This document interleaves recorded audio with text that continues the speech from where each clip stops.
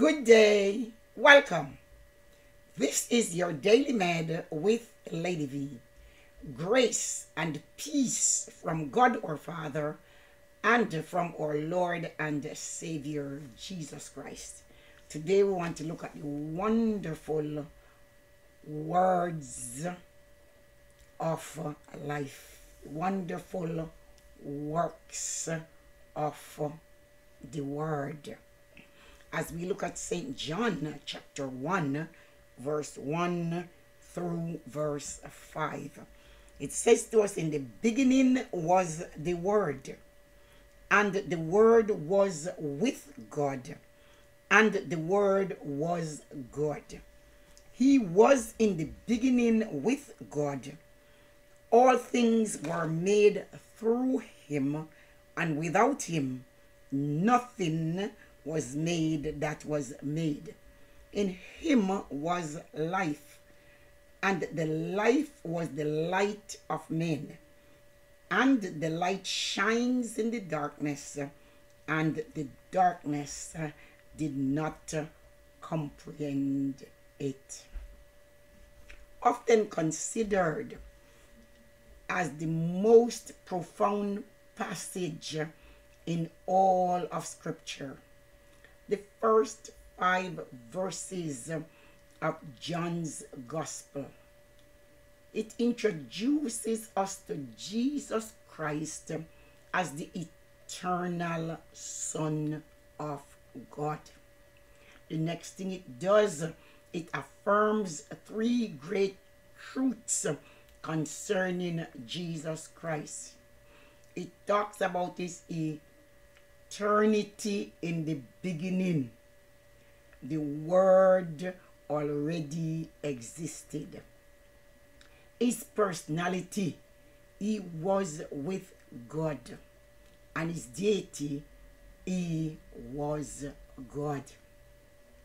John used the words in a unique way to teach that Jesus was the embodiment or the expression of all that is.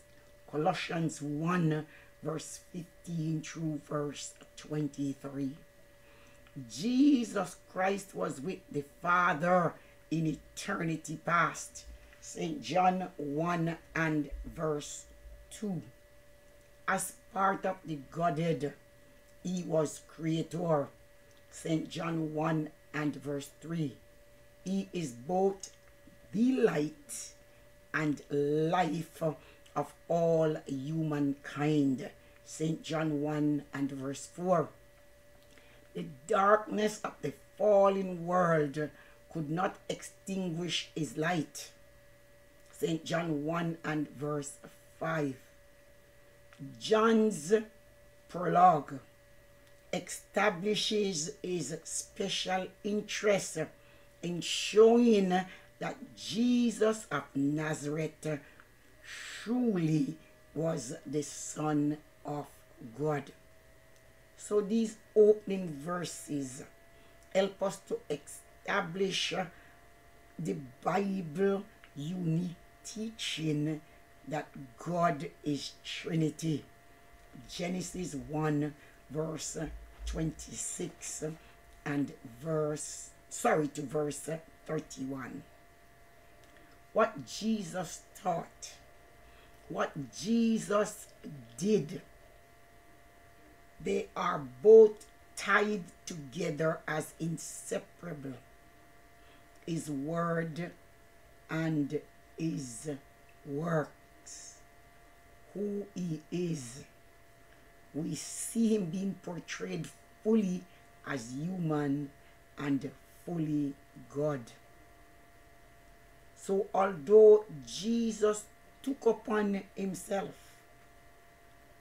full humanity and lived as a man, he never ceased from being the eternal God who always existed, the creator and the sustainer of all things, and the source of eternal life.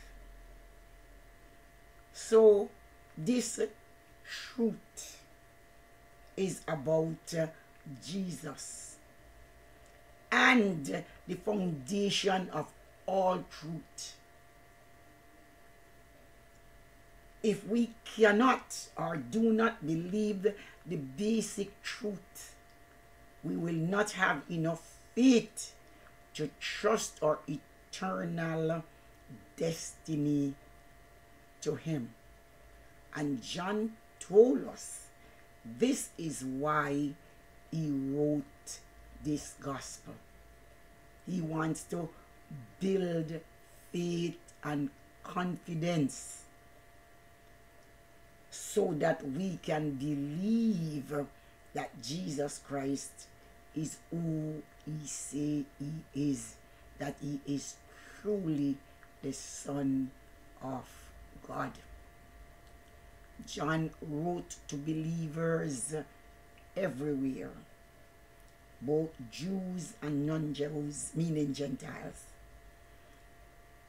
As one of Jesus' 12 disciples, John wrote with credibility and the details of an eyewitness. He was with Jesus. So when he presents Him as the Word, he is speaking about a person, the person of the Lord Jesus Christ. So his book is not just a bio.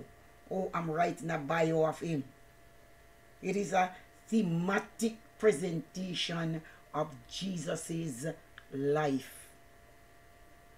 Many in John's original audience had a Greek background.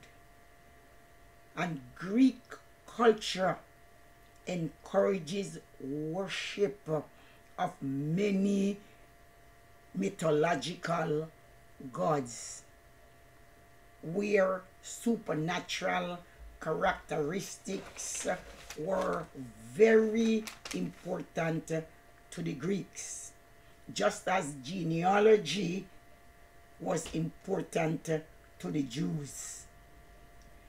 John shows that Jesus is not only different from, but superior to the gods of mythology.